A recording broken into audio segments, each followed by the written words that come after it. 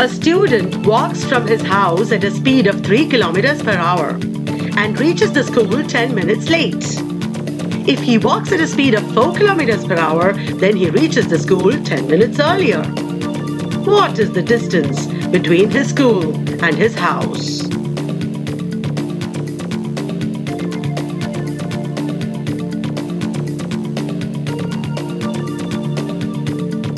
Let T be the time the school starts.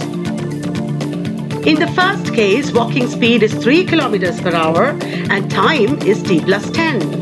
In the second, speed is 4 kilometers per hour and the time is t minus 10.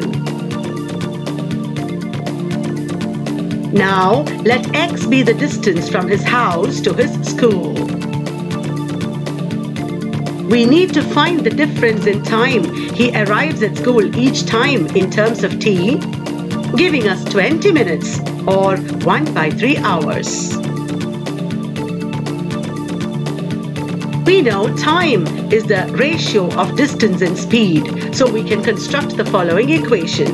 x/3 minus x/4 is equal to 1/3 hours, where x is distance, 3 kilometers per hour is speed in case 1 and 4 kilometers per hour is speed in case 2.